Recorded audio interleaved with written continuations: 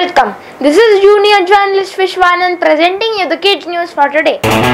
Foreign ministers of the European Union have agreed to re-establish a joint presence in Kabul.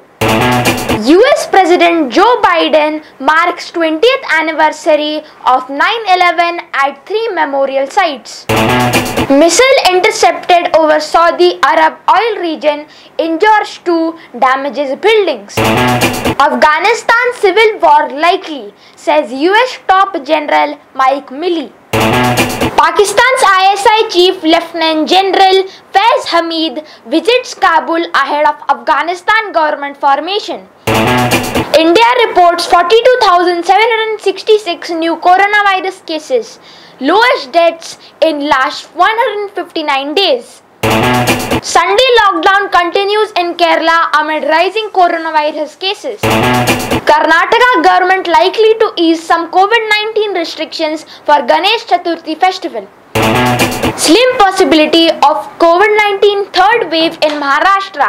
State administration upgrades their COVID-19 infrastructure 1.5 times the second wave numbers. Maharashtra betters previous records with 12 lakh COVID-19 vaccine jabs in one day.